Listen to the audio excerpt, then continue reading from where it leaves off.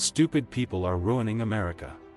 One of the things that I did before I ran for president is I was a professional speaker. Not a motivational speaker, an inspirational speaker. Motivation comes from within. You have to be inspired. That's what I do. I inspire people, I inspire the public, I inspire my staff. I inspired the organizations I took over to want to succeed. The endorsement process is an evolution. What you try to do is you endorse someone that you believe in and their ideas and their solutions align with yours. I am an American, black, conservative. I don't use African American, because I'm American, I'm black, and I'm conservative. I don't like people trying to label me. African American is socially acceptable for some people, but I am not some people. African Americans have been brainwashed into not being open-minded, not even considering a conservative point of view. I have received some of that same vitriol simply because I am running for the Republican nomination as a conservative. So it's just brainwashing and people not being open-minded, pure and simple. It's time to get real, folks. Hope and change ain't working. Hope and change is not a solution. Hope and change is not a job. I started at Pillsbury as a manager in one of their analysis functions, then worked my way up the corporate ladder to become vice president. Moving to Burger King was an important moment in my career.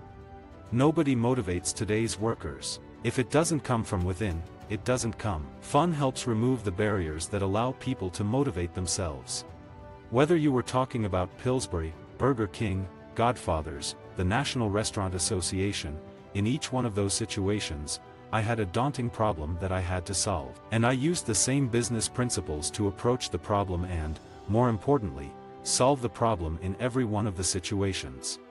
I think that taxes would be fair if we first get rid of the tax code. This is the ultimate solution, not to just say we're going to trim around the edges, not to say that we will try to simplify a little of this and a little of that. The problem is, replace the tax code, so we can establish tax fairness for everybody.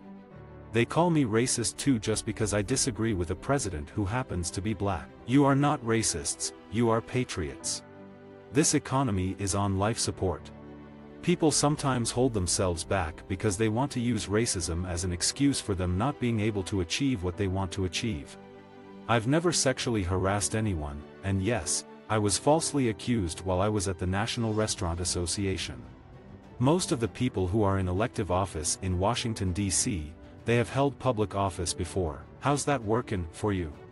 The 999 plan would resuscitate this economy because it replaces the outdated tax code that allows politicians to pick winners and losers, and to provide favors in the form of tax breaks, special exemptions, and loopholes. It simplifies the code dramatically: 9% business flat tax, 9% personal flat tax, 9% sales tax. We need responsible regulations, not regulations that have gone wild. For example, the EPA has a rule that is going to be implemented January 1, 2012, where they're going to begin to regulate dust. That's right, dust. It's called PM 2.5. That is focusing on the wrong thing. If I had been under Obamacare, and a bureaucrat had been trying to tell me when I could get that CT scan, that would have delayed my treatment. I was able to get the treatment as fast as I could based upon my timetable, and not the government's timetable. That's what saved my life. The only tactic liberals have is to try to intimidate people into thinking that the Tea Party is racist. The Tea Party is not a racist movement, period. If it were, why would the straw polls keep showing that the black guy is winning? That's a rhetorical question. Let me state it, the black guy keeps winning. Most of the ancestors that I can trace were born here in the United States of America. And then it goes back to slavery. And I'm sure my ancestors go all the way back to Africa. But I feel more of an affinity for America than I do for Africa. I'm a black man in America. We need to lower tax rates for everybody, starting with the top corporate tax rate. We need to simplify the tax code. The ultimate answer, in my opinion, is the fair tax, which is a fair tax for everybody, because as long as we still have this messed up tax code, the politicians are going to use it to reward winners and losers. My motivation for running for Senate was not for the stature of being a senator, but because I wanted to make a difference on issues I feel passionate about. Uncertainty is killing this economy. I'm very particular about the pizza that I eat. Godfather's is still a premium quality product, and I cannot always find that. It's got to be as good as Godfather's or I won't eat it. One of the questions that I often get is, why are you running to be president? To be president, what did I miss? I'm not running to go to Disneyland. Republicans have been losing the war of words for years now. Now they are just caving because they don't even want to try. I don't agree with that approach. The past several months I have been able to meet with people across this country. One thing is clear, America craves for real solutions to the problems we face. That's why I'm running for President of the United States. Don't blame Wall Street, don't blame the big banks. If you don't have a job and you are not rich, blame yourself. My presence in the social media and on the internet is much bigger than many of the other candidates, including Mitt Romney. So, when you take the social media and you take the Tea Party citizens movement, you have a combination there that, quite frankly, 10 years ago, I wouldn't have had a chance. I didn't know I was a conservative when it didn't matter to me growing up. The Democrats co-opted the credit for the Civil Rights Act of 1964. But if you go back and look at the history, a larger percentage of Republicans voted for that than did Democrats. But a Democrat president signed it, so they co-opted credit for having passed the Civil Rights Act of 1964 and the Voting Rights Act of 1965. Chris Christie has been saying for a long time he's not interested in running. The media is trying to create a story by sucking Chris Christie into race, just like they made a story by sucking Rick Perry into the race. I ran for president in order to be able to try to change Washington, D.C. from the inside. Our federal government is broken. It's not about me, it's about the grandkids. That's what a lot of people don't understand about what Herman is up to. One right decision doth not a great president make.